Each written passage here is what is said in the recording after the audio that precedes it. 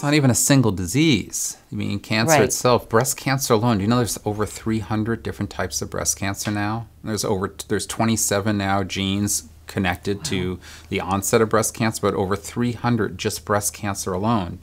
Probably in another 10 years, there'll be another 300 subtypes of breast cancer. And then if you've had breast cancer and 5-10 years later you have it again, there's more than a 50% chance that the phenotype has changed and it's actually different than what you originally had.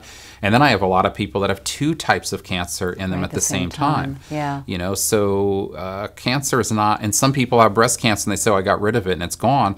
It might have been this close to being called a benign tumor anyway. That's all the new research now. Is it really cancer? Do we need mammograms? What's all the hysteria with all that? And that's why you need a thorough investigation to really assess that. And that's what we do, you know. And there are labs that can give us a lot of important information. A very simple thing like looking at the proliferative index, looking at something like the Ki-67 expression.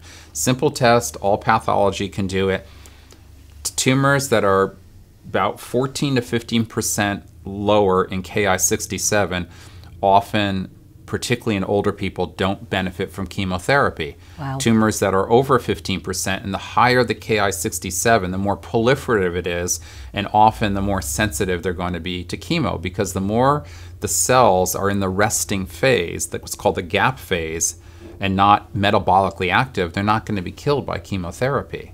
And so the first thing you need to know is that the more rapidly dividing cells are going to be more sensitive generally to cytotoxic therapy. And slower growing tumors are less sensitive to chemotherapy. And that's a general statement, but a good starting point to go on.